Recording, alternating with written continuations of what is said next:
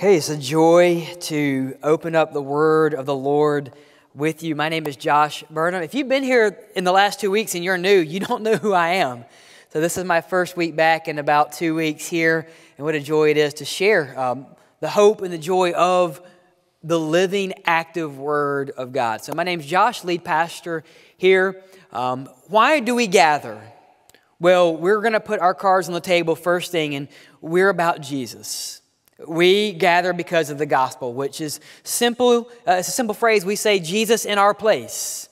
And we're spending the next several weeks, actually this summer, in the book of John. We're calling it the Jesus story because it's about Jesus. So that's what we're going to hear. We're going to dive deep into who Christ is and what He's done on our behalf, how He took our place and gives you everlasting life. If you are new-ish, or if you are watching online, we want to let you know how thankful we are that you are here. So a round of applause here. We're not going to make you stand up.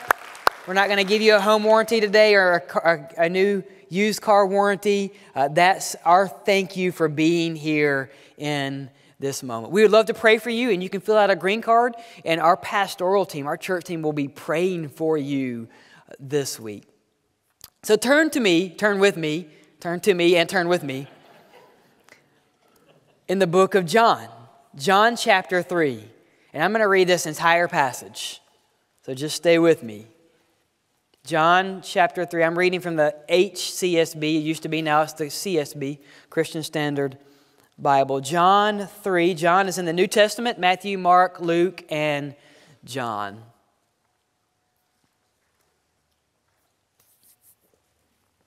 I think most of you are ready. John 3, verse 1, here we go. There was a man from the Pharisees named Nicodemus, a ruler of the Jews. This man came to him, that's Jesus, at night and said, "Rabbi, we know that you are a teacher who has come from God, for no one could perform these signs you do unless God were with him." Jesus replied, "Truly I tell you, unless someone is born again, he cannot see the kingdom of God." "How can anyone be born again when he is old?" Nicodemus asked. "Can he enter his mother's womb a second time and be born?" Jesus answered, "Truly I tell you, unless someone is born of water and spirit, he cannot enter the kingdom of God. Whatever is born of flesh is flesh. Whatever is born of the Spirit is spirit. Do not be amazed that I told you that you must be born again. The wind blows where it pleases, and you hear its sound, but you don't know where it comes from or where it is going. So it is with everyone born of the Spirit." "Well, how can these things be?" asked Nicodemus.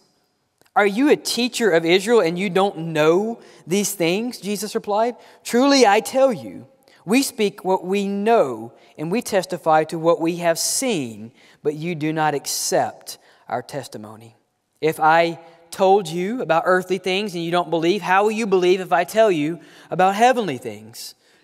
No one has ascended into heaven except the one who descended from heaven, the Son of Man. Just as Moses lifted up the snake in the wilderness, so the Son of Man must be lifted up, so that everyone who believes in him may have eternal life." This is the next verse that you probably have heard before. "For God loved the world in this way, that He gave His one and only Son, so that everyone believes in Him will not perish, but have eternal life. For God did not send His Son into the world to condemn the world, but to save the world through Him. Anyone who believes in Jesus is not condemned, but anyone who does not believe is already condemned, because he has not believed in the name of the one and only Son of God. This is the judgment. The light has come into the world, and people love darkness rather than the light, because their deeds were evil. For everyone who does evil hates the light and avoids it, so that his deeds may not be exposed. But anyone who lives by the truth comes to the light, so that his works may be shown to be accomplished by God." As we read this passage, let's ask the Lord to bless the reading of His Word and illuminate our hearts. Father, as we come to You again, we ask that You would, Lord, that You would stir our hearts, You would open our eyes, that we would leave here not only hearers of Your Word, but that we would be doers, that we would love light, we would hate darkness, we would hate our darkness, and that we would run to the only source of light, the one and only Son of God, the one who descended from heaven, the one who was lifted up for our sakes, the name of Jesus Christ. We pray this in Christ alone. Amen and amen. So my sermon today is entitled The Bourne Identity. The Bourne Identity. That would be a really good movie. Just saying. Jesus had it first, by the way. So John 3, in case you haven't noticed, is probably the most famous conversation in all the Bible, with embedded in that one of the most famous popular verses in all of the Bible. Now, let's put away your religious lens really quick. The most famous verse in Scripture is embedded in this passage about a snake and a desert and about a man having to be born twice. Think about that. How odd that can sound for those that have no context of what Jesus Christ is saying. So let me set the context really quick. First, we have two teachers. We have a ruler and a teacher of Israel named Nicodemus. By the way, spell check does not like the name Nicodemus. And we have the teacher from heaven, Jesus Christ. And so there's pitted these two. Now the teacher of earth calls Jesus rabbi, which means my great one. So that's the context, a teacher and a teacher.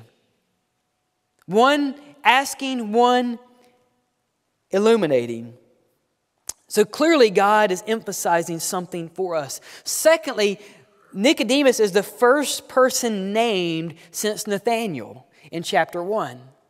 So God is focusing your eyes and your attention upon this man. God is giving you an open door into his life. And there's one more thing I need to share before we begin, or as we begin. It's not only the place, but the time. Did you catch what the word said in verse 2? Nicodemus, the teacher, comes to the great teacher at what time of day? At night. Now that's interesting, because Nicodemus could have been working all day and the only free time that he had would have been at night. That's potentially true. Often rabbis would have day jobs and they would teach or preach at night, but I don't think that's what's going on here, because we know in the book of John that every time the term night is used, it does not have glowing terminology. For instance, it was at night where Judas leaves to betray Jesus in John 13:30.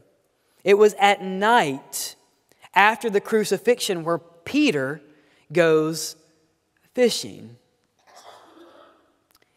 It was said about night in John chapter 11. Jesus himself said, "Whoever walks at night stumbles." So I think night here is a reminder of a deeper spiritual reality. It is for Nicodemus, his personal night was darker than he could have ever imagined. Let me stop there and bring that home to us. The darkness that you live in is always darker than you believe it to be true. And how much more grace would we extend to others if we really believe what is true about our sin? How much more merciful would I believe if I really could see the darkness that surrounded my heart, the darkness that surrounded the evil corners that I have not allowed Jesus to shine upon yet. If I really believe that to be true, how much more gracious would I be to others? Listen, your darkness is always darker than you could ever imagine it to be. But Jesus knows and He provides, right? So as we look, in the middle of this darkness, Jesus speaks to Nicodemus, and Nicodemus comes asking. But Jesus doesn't answer His words, Jesus answers his heart. So if you come in here today and you're struggling or you're rejoicing and you're giving words to Jesus, thankfully Jesus doesn't answer your words, He answers your heart. And I'm thankful to have a God that knows more about me than I know. Because that means God knows what's best for me and He knows how to help me and to grow me. Even when I don't know, Jesus knows what is best. So let's look in verse 2.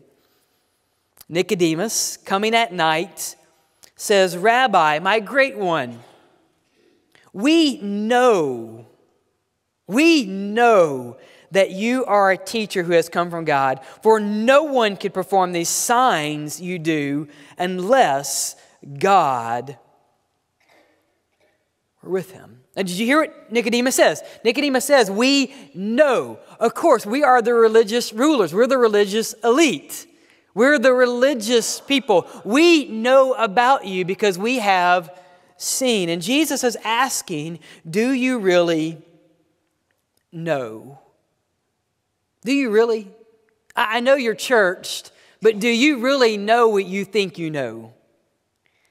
Listen to how Jesus answers this.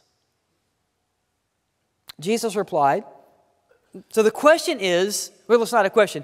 We know you're from God because we've seen your works. Jesus' question to the question is, have you been born again? Truly, I tell you, unless someone is born again, he cannot see the kingdom of God. Now, what sort of answer is this? Nicodemus is saying to Jesus, Jesus, I want to get closer to you. And Jesus says, well, be born again. What? Am I the only one here that finds this odd?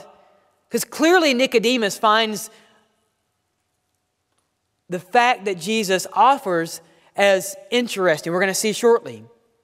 So what is Jesus doing? Well, he says new birth gives sight. Now that's odd too because infants have poor eyesight. Scientists believe that at best they can only see a couple feet. So when you're holding an infant, at best they can see maybe your facial structures. So is Jesus saying then infants have good eyesight? No, Jesus is not interested in postnatal parenting advice here. Jesus is saying something deeper. Jesus is really telling Nicodemus, you think you see, therefore you know. That's what we need to hear in the church sometimes. Listen, you think because you see God working that you know God, but maybe you're not a participant in the kingdom. Maybe you're only a spectator. That's really what Jesus is saying to Nicodemus. And Christ viciously attacks the heart of religious thinking. Jesus is saying, you think you know how the kingdom of heaven works, but you might not know. Really, he's saying to Baptists, you don't have the corner on the spiritual market, Pharisee. You think you know, your words, because you see. And so then Jesus begins to unwind what Nicodemus thinks he knows. And so here's what I'm going to ask you right now before we go any further. Are you a participant in the kingdom or are you a spectator? Think about the words that we often use. Well, I'm blessed because God has done all these things in my life. But what does Nicodemus say? Jesus, we know you're from God because we see. And often religious people think they participate in the kingdom because they have seen God work. But really, Jesus is interested in heart surgery. He's asking Nicodemus and he's asking you, has God been working in your heart? I know you see him working around you. That's called common grace. It rains on the righteous, and today it rained on the ungodly. Has God worked in your heart? Do you really know? Never confuse knowing about God, about being in the kingdom. Never confuse knowing about God with being in the kingdom. May we never say, I know about God, therefore I am one of His.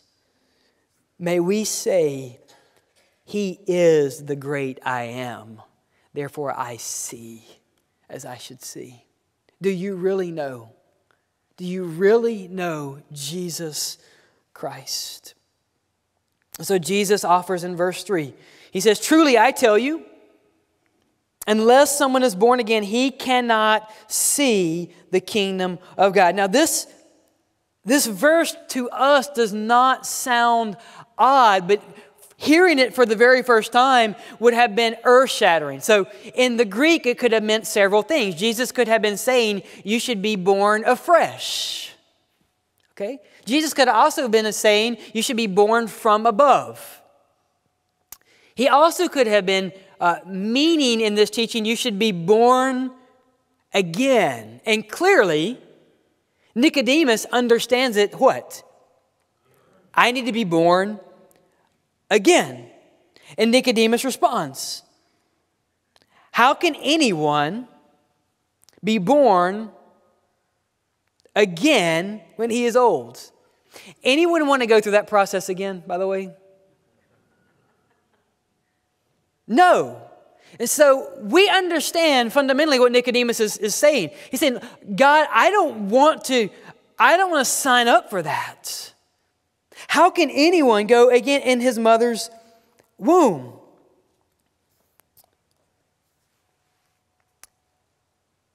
But Nicodemus fails to get the point. Nicodemus assumes that when you're born for the first time, you're spiritually alive. And we live in a world, still today, that we assume once you're born physically, you're born spiritually. And in the kingdom of God, it doesn't work that way. Jesus actually says, because of your sin, you're what? You're what in your trespasses? You're dead. And so Jesus doesn't come to make good people better. That's what he's telling Nicodemus. He's saying, Bethel, listen to this. You're not half alive because you were born the first time. And Jesus didn't come to rubber stamp your religiosity. Jesus came to make dead people alive. And so Jesus is telling us, before you can be born again, you have to admit you're dead. Pharisee, religious elite, you think you know because you see, but you have to admit that you're dead before you can live. Do you really understand? Are you really born from above? Now, the Aramaic actually says clearly what Jesus is saying. The Aramaic was Jesus' native tongue. And in the Aramaic, Jesus would have clearly said, you must be born from above. And Nicodemus misses it. He's asking about natural birth. And Jesus is telling Nicodemus he has a born-again identity. Why is that important? Because when you're born for the first time, you're born into a family. You have an identity from your earthly family when you receive your natural birth. So how then can you become a member of a heavenly family? The same process. You must be born into the kingdom of God. And that happens only through the Holy Spirit's illumination. And in this context, Jesus is clearly saying you must be born of water and of spirit. That's one and the same. He's not saying you need to have a natural birth and a water birth and a spiritual birth. I believe that's a metaphor for baptism, where you receive the Spirit of God when you confess Him as Lord and Savior. That's the spiritual birth that Jesus is asking each and every one of His followers to receive. So right now, are you living with your first birth or in your second birth? We're all living out an identity, right? Either you're living from your natural birth, maybe you receive your identity from your family or from your prestige or from your job or from your schooling or from your accolades. Those are all great things, but that's identity founded in your first birth. And Jesus is asking you to find identity in your second birth, in the freedom that only is found in Jesus Christ. So which one are you living in today? Identity from your natural birth or identity from your spiritual birth? This statement, by the way, by Jesus is heretical. From Nicodemus' point of view, Jesus is saying that the Pharisees, the religious orthodox, needed new birth. Listen, if anyone was holy in Jewish society in this moment, it would have been the Pharisees. So Jesus is taking the Pharisee, the ruler of the rulers, and telling them, get your identity from something greater than your first birth. But Jesus was inviting Nicodemus into entering the kingdom of heaven and to live out his born again identity. So which has claimed you? Which are you living in right now? So Nicodemus asks, how can this happen in verse 4? So Jesus jumps into the meat of his teaching. And this born identity revelation. Look at verse 10. Jesus says, aren't you a teacher of the law? And look at the words that Jesus uses. You don't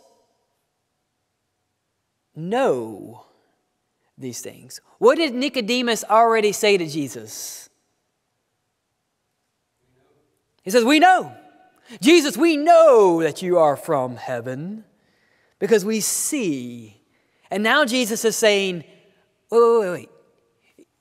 You don't know? The reminder that Jesus is giving to religious people, you might not know what you think you know. And we should always come to the feet of our Rabbi, our Messiah, with humility and with dependence. May we never come to Christ and say, Lord, you know I know a lot. Because Jesus is going to ask you, do you really know what you think you know? Truly, I tell you, verse 11, we speak of what we know. Jesus is pressing the point. And we testify what we have seen. What has Nicodemus already said? We know because we see. And Jesus says, you don't know anything because you haven't seen anything.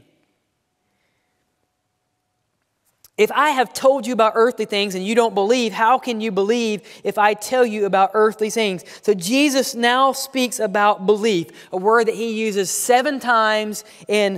seven times in 7 verses. So Jesus is asking, will you believe? So let's talk about belief. Will you believe? Jesus says clearly, belief is how you enter the kingdom of heaven. And belief must be placed in the Son of Man in verse 13. It must be placed in a person. Belief for the kingdom of heaven must be placed in Jesus Christ. Belief is the acceptance that a statement is true or that something exists. Jesus does not ask Nicodemus to accept a proposition. He does not say, do you believe I am Jesus? Yes or no? Do you believe in the kingdom of God? Yes or no? Jesus is asking Nicodemus to believe not in a proposition, but in a person.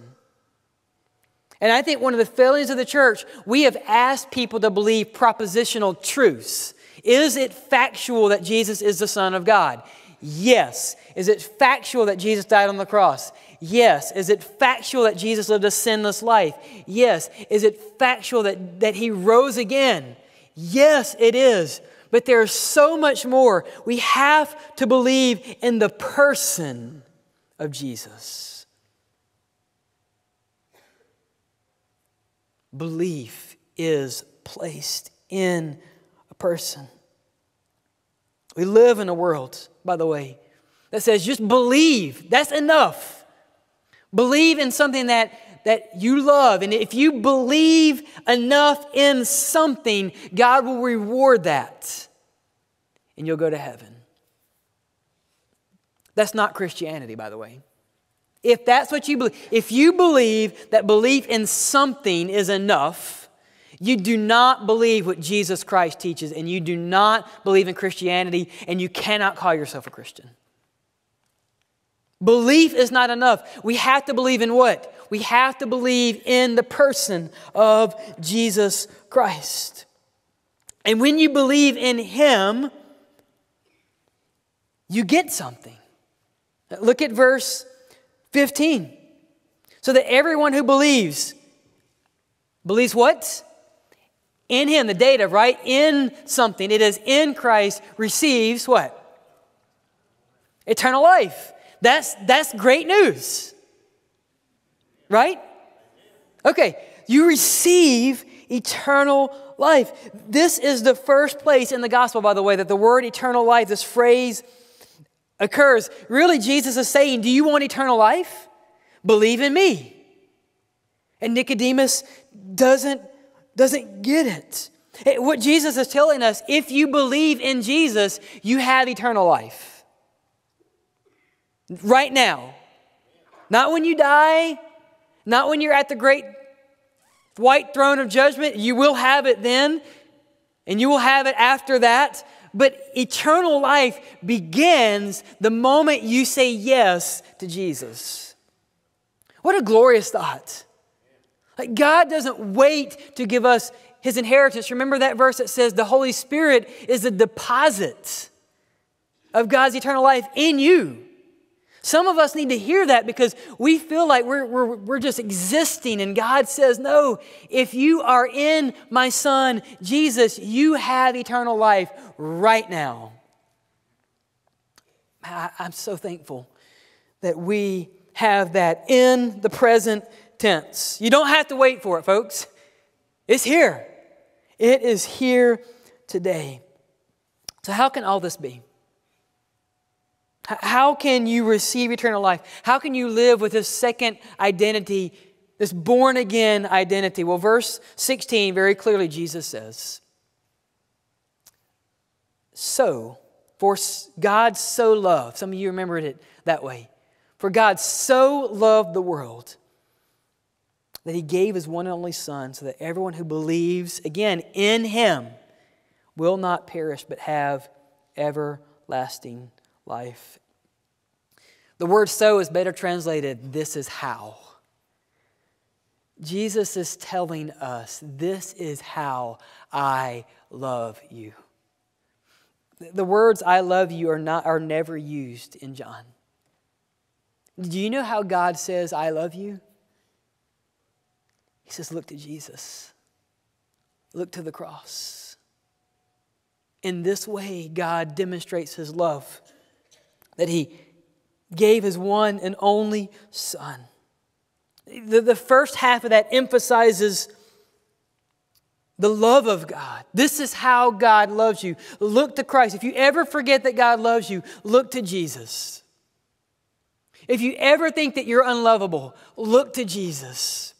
If you ever think that someone else is beyond the love of God, look to Jesus. And if you think by your own doing, Nicodemus, that you have received the love and the grace of God because of your effort and your knowledge and your religious branding, look to Jesus. That is His demonstration of love towards you. This is how God loved the world. The second part emphasizes the gift. It is this gift of God. And what about the gift? If you receive eternal life, you receive it and it removes, belief removes something. It gives you eternal life and it removes something else.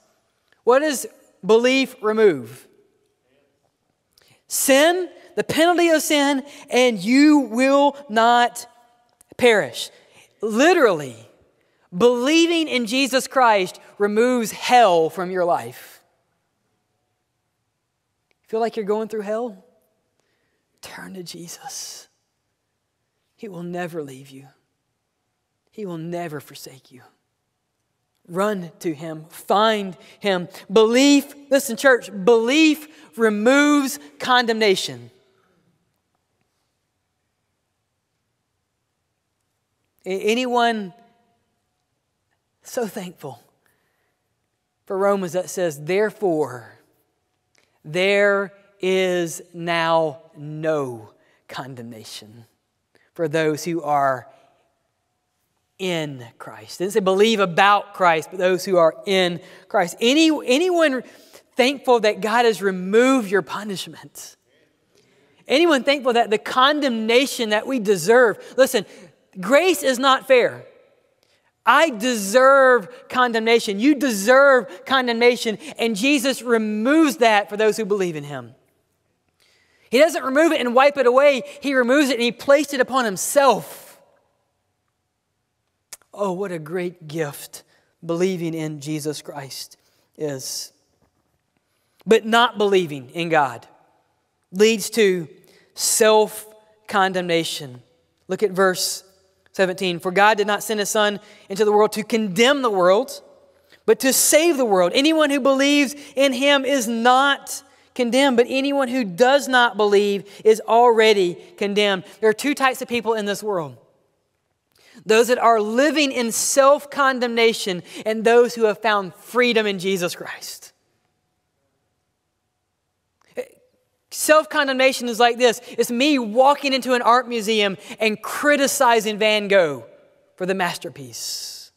How foolish of me to criticize the creator of the art. And yet that is what we do. If you have never put your hope and your trust in Jesus Christ, the Bible says very clearly you are walking a path of that you will perish one day and you will live an eternal life in hell away from a God who loves you. But you don't have to walk that road. There's a better way. It's Jesus Christ. It's belief in Him. It's the second birth. Do not live in self-condemnation. And if you have given your life to Christ, do not continue to live in this self-condemning mindset and heart where people say, don't you realize what you did? And you say, I have no clue how dark my sin really is. But Jesus knows. And He saved me. He freed me. He redeemed me. And I no longer walk in condemnation, but I walk in eternal life. That is the born identity. So does Jesus really make the difference? Well, let's ask Nicodemus. In John 19,